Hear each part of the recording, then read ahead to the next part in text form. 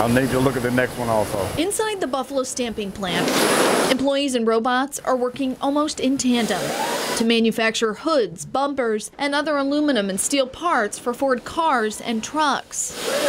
But beyond the noise and the hustle and bustle, you'll hear the stories of its employees. Employees like Kelly Emick. I can take my family out to dinner. We can go on our, a little vacation.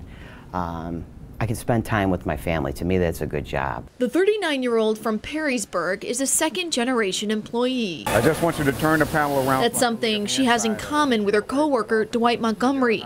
His father also worked at the plant before him.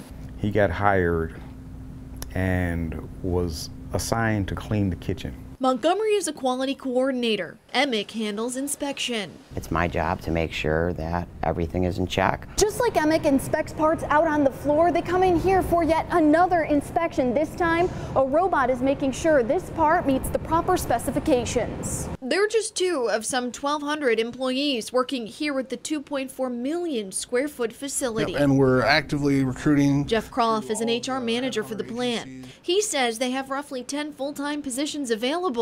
But with an aging workforce, he's expecting additional openings soon. Croft says the pay varies. Anywhere between $17 and $32 an hour, depending upon, the positions that were involved, the timing, whether they're full-time, whether they're temporary. Workers like Kelly Emick are encouraging anyone to apply.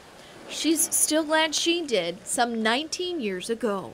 We all are here for one reason, and that is to take care of our families and put out a good part and be proud of American-made vehicles. In Hamburg, Allie Toohey, 7 Eyewitness News.